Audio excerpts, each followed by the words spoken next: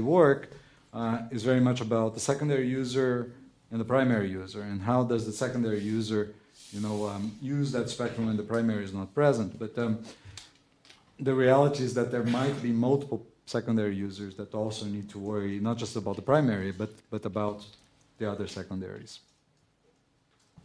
Okay.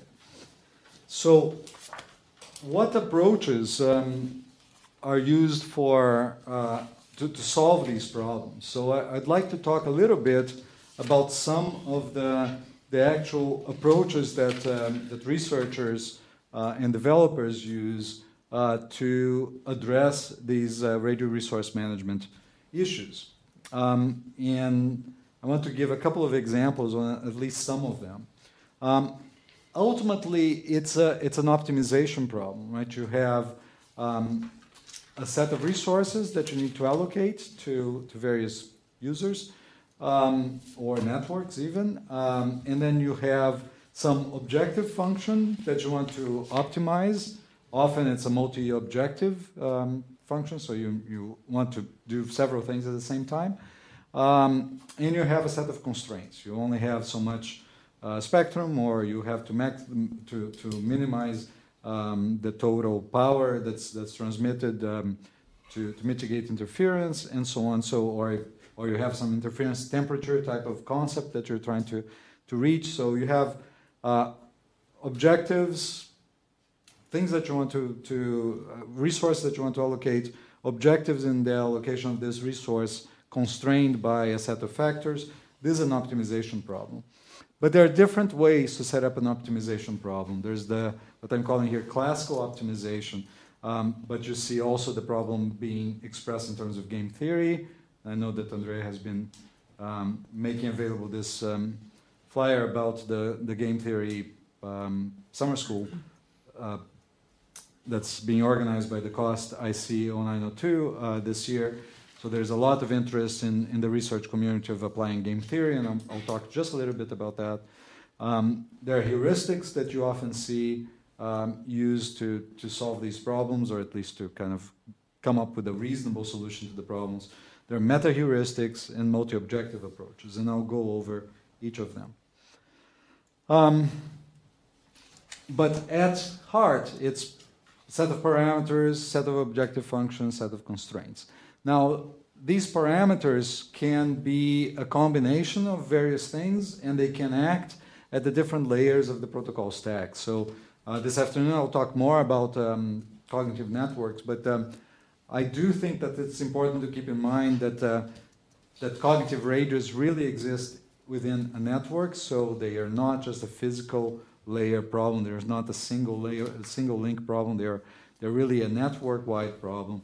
So the parameters that you're trying to consider, allocate, you may be doing it at various layers in the protocol stack. So at the application layer, you may be looking at the source coding rate for a certain sort of video, for instance, if you're talking about video streaming, or the priority of a certain application over another.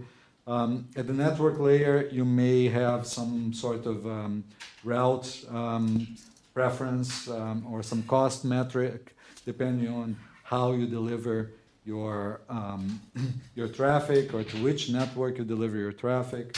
At the MAC layer, you may have the time that you can hold the channel for. You may again have some idea of priority in accessing the medium.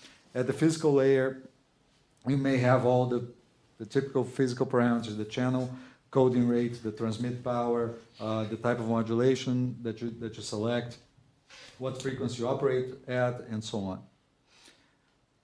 So those are the parameters, and then you have to define optimization goals. So what are you trying to ultimately achieve? You want to minimize, from the application point of view, you can want to minimize the distortion in the receipt of the application, again, video for instance. You may want to minimize the delay, especially if you're talking about real-time applications.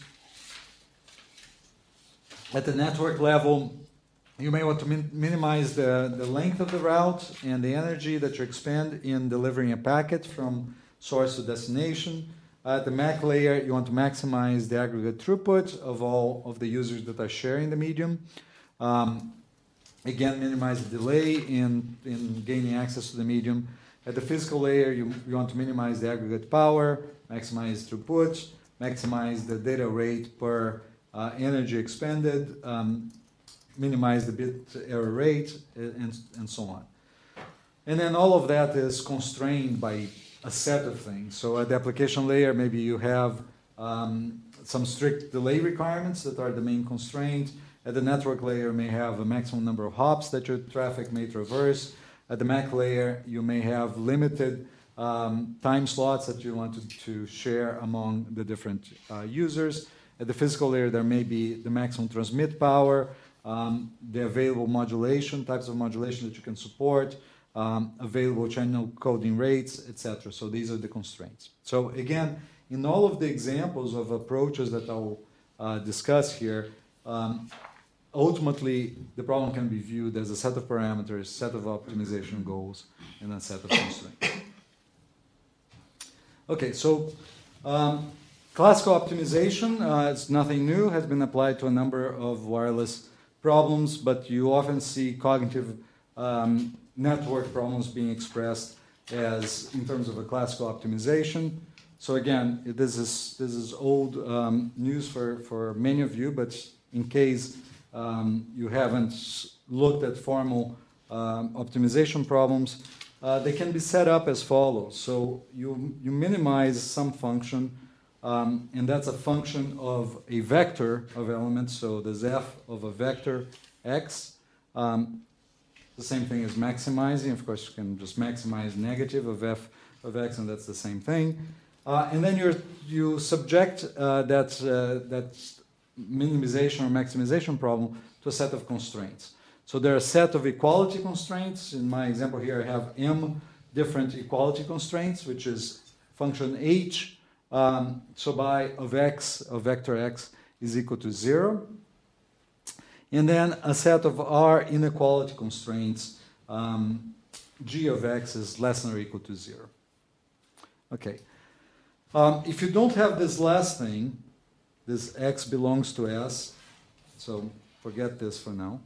And if all of these functions are linear functions, then you're talking about linear programming problems, right? So these are fairly well understood in terms of how you solve. They can be solved in polynomial time, and it's they're nicer to deal with. If these functions are nonlinear, then you're talking about nonlinear optimization problems. And if they're nonlinear but they're convex functions, then you're again in some fairly well-known territory, and it's fairly reasonable to find a solution. Now, if you have this additional constraint that x belongs to some set S, then you're no longer necessarily in a pure linear or even nonlinear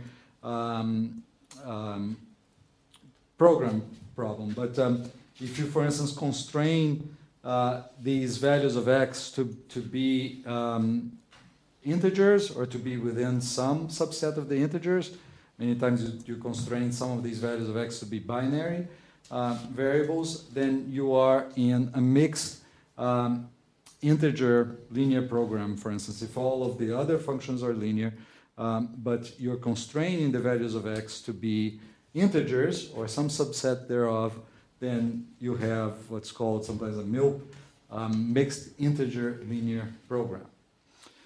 So you want to structure this, this optimization problem in a way that it can be solved in reasonable amount of time with reasonable complexity. Now, it's if you're lucky, your optimization problem is linear, and then everything is fine.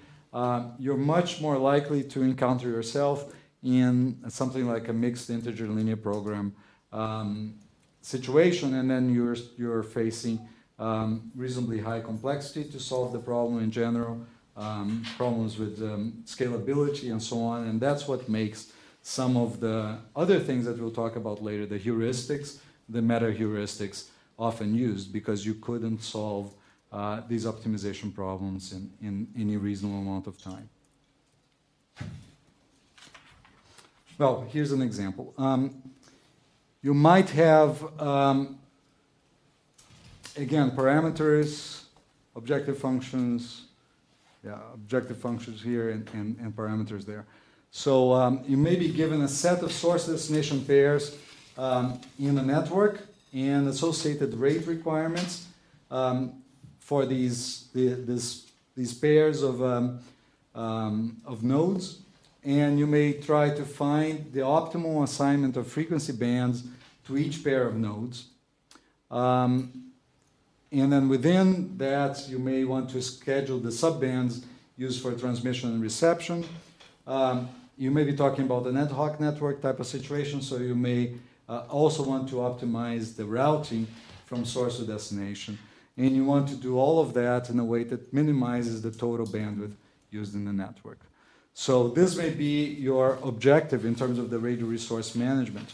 And then you have to translate this problem, the word problem, into a mathematical formulation of an optimization problem. So it may end up looking something like this. So this is one problem that was posed early on by some colleagues of mine actually at Virginia Tech. So this IEEE JSEC from 2008, and they are trying to solve this type of problem. Ad hoc network, you have pairs of nodes that want to communicate, they have some target data rate, you need to schedule the frequency in the entire network, you're dealing with multi-hop at the same time, and you want to do that in an efficient way. I'm not going to go over the parameters. I myself would have to remind myself of all of these parameters by looking at their paper. And if you're interested, that's the reference for the paper. But that gives you an idea of that structure of the problem, which is the one that I showed before. So a minimization function here, which is just this very, very large sum, a set of equality constraints, a set of inequality constraints. These are inequality as well. Or inequality. And then, hidden here, you have some constraints that make this a mixed integer program because you are constraining some of these variables, in this case x, so by j, to be a binary value, either a 0 or a 1. So now this is the integer part of this program. Okay. This is actually a collaboration between people who are wireless networking people and some experts in optimization. So Hanif Sherali is actually an industrial engineer and he's very, very well known in this area of optimization. So they joined forces to look at these problems. But it's not hard to imagine that these things get very complex very fast and that you cannot always rely on classical optimization techniques to try to find the solution. So sometimes you have to apply some heuristics. I'll talk a little bit about the heuristics in a moment. Let me also mention that there is a variant